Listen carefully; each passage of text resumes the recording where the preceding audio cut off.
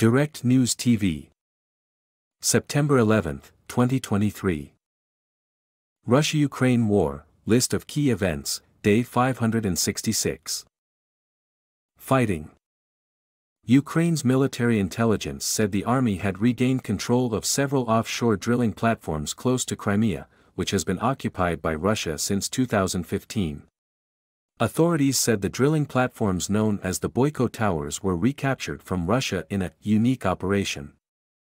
Ukraine's President Volodymyr Zelensky said Ukrainian troops had advanced on the southern front in the past week and there had also been movement near the eastern city of Bakhmut. Over the past 7 days, we have made an advance in the Tavria, southern, sector, Zelensky said in his nightly video address. There is movement in the Bakhmut sector. Yes, there is movement. Ukraine's Air Force said it brought down 13 Russian drones launched at the Zaporizhia, Dnipropetrovsk and Mykolaiv regions. Missiles had also been fired, it said. Russia's Ministry of Defense said air defense systems destroyed a drone launched by Ukraine over the Kursk region.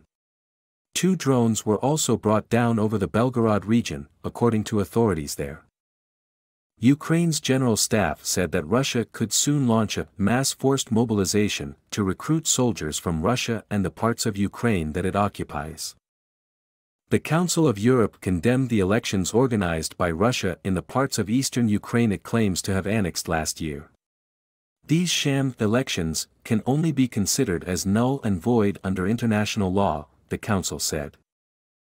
Diplomacy. The Kremlin confirmed that President Vladimir Putin would meet North Korean leader Kim Jong-un in Russia in the coming days. The United States said last week, citing intelligence, that the two men would meet in Vladivostok to discuss the sale of weapons from North Korea to Russia. North Korea's state media shared photos of Kim boarding his armored train in Pyongyang to travel to Russia.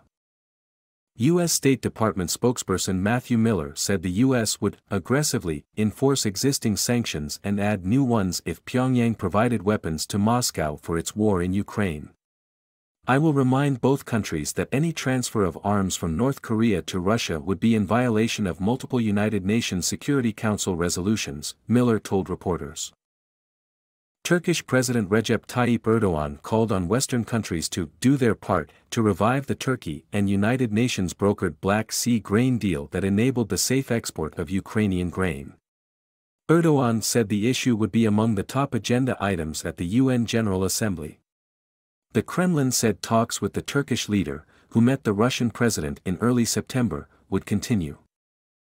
Volker Turk, the UN human rights chief, criticized Russia for withdrawing from the Black Sea grain deal as well as its attacks on Ukraine's agricultural facilities, saying Moscow's actions had pushed food prices higher with severe consequences in the Horn of Africa.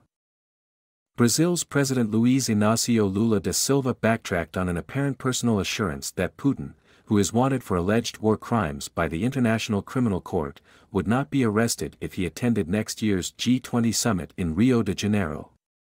Lula said it would be up to the judiciary to decide, hours after telling an Indian media outlet there was no way Putin would be arrested. Weapons. German Foreign Minister Annalena Baerbock made a surprise visit to Kiev and held talks with Zelensky as well as her Ukrainian counterpart Dmytro Kuleba. Securing long-range Taurus missiles from Germany was a key part of the discussions, with Baerbock saying Ukraine needed a stronger air defense system to protect its ports amid Russian attacks. My name is Kingsley.